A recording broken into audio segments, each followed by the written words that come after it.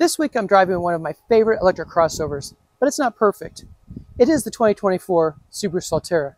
The exterior looks a lot like a Toyota, and that's okay because it shares almost everything with the Toyota BZ4X. But there's enough Subaru in the black side cladding for you to know who makes it. Inside, it looks like a grown-up Toyota Prius with a 12.3-inch touchscreen, flat screen gauges. It's got Harman Kardon audio, dual-zone automatic climate control, wireless phone connections, and a panoramic sunroof. But that's not why you're buying it. You're buying it because it's an electric vehicle.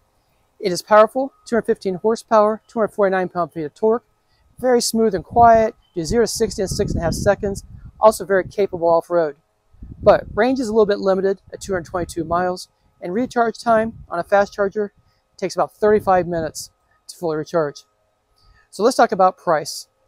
Well, the Solterra starts right at $45,000. This one, with all the features on it, you're looking at $54,885.